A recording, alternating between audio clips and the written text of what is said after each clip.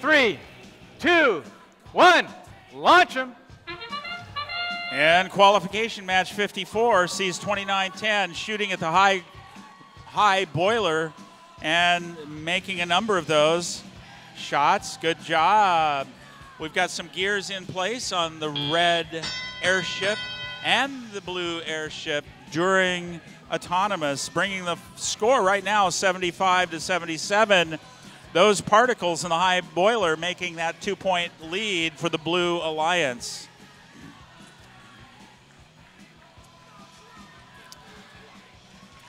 .4173 placing another gear on the Red Alliance airship, and then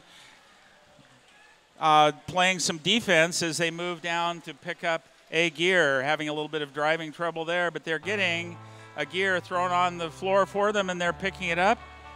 2980 getting a gear in their gear handling mechanism, having a little bit of interference as they move back to find a peg to place that gear on. We've got 2 rotors spinning on each of the airships, and still that 2-point lead on the Blue Alliance, 117 to 115. 25-22 rushing back to their gear loading station as they've placed another gear on the blue airship.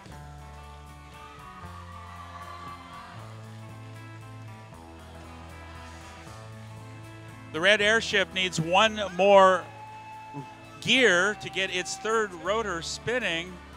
The blue airship needs 3 more gears to get their 3rd rotor spinning. 2910 playing a little bit of defense, but the red robot sneaks by to get another gear. They're placing it on the peg, and it's in place. The pilot's spinning up the 3rd rotor on the red airship. That puts the Red Alliance ahead as the comes down to the last seconds to climb. We have 1 red robot up. That's 2907. We have a 2nd red robot on the ropes.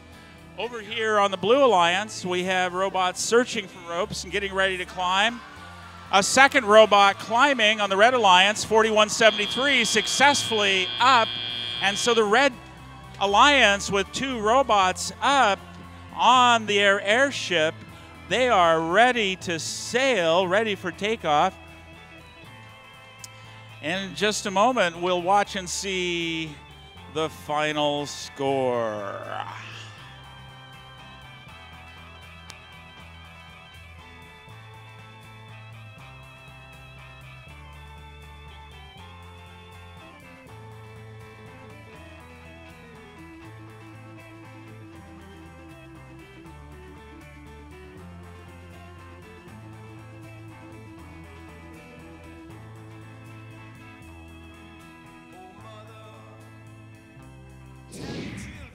And here's the final scores. Those robots race through the clouds. You see the Red Alliance 255 to 117. Congratulations to all members of the Red Alliance who move